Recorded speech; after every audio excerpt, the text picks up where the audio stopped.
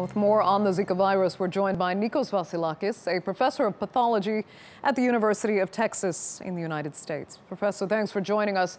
First, if you can, just give us a better sense of how bad this really is. It's spread frighteningly quickly. Thousands of children are now affected, and there's no treatment in sight. You're correct. The situation is really bad in Latin America. In Brazil alone, there are over 1 million confirmed cases of Zika infection and about 4,000 cases of microcephaly. In addition to that, we also see another rare neurological event, that is Guillain-Barré syndrome.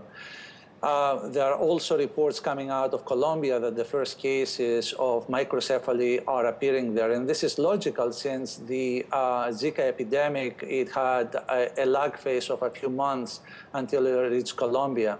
So right now we should be extremely concerned because we are just seeing the tip of the iceberg. The raining season is about to start again in the southern hemisphere. The mosquito populations is going to be again at high levels, and again, given that the Olympics are going to take place in Brazil this summer, this is going to be a tremendous influx of immunologically naive individuals that they would have a chance to be infected and spread the disease upon the return to their home countries. So it's a major concern. Absolutely. Let me ask you, though, are you relatively certain that the Zika virus is the cause of microcephaly in the thousands of children we've seen infected now?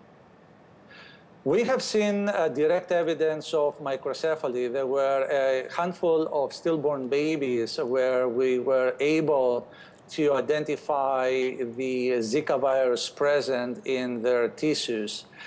This is part of the direct evidence, but the indirect evidence is overwhelming. As you indicated earlier, the normal rate of microcephaly in Brazil was about 150 cases a year. And once Zika epidemic and transmission occurred in Brazil, the number of cases skyrocketed to over 3,500 cases. So yes, there is both direct and indirect evidence.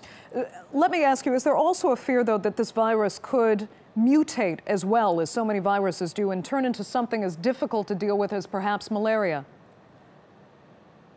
I am not so certain about that. Yes, the virus is changing, but what it concerns me most is changes that may occur in the virus that may change the host range of the virus. And what it comes to mind is chikungunya. Chikungunya caused a major epidemic in Africa and Southeast Asia by a single mutation in the virus, which allowed the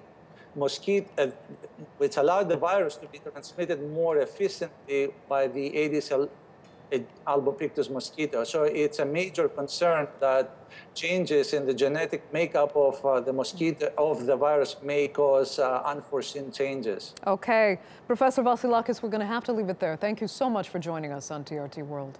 You're welcome.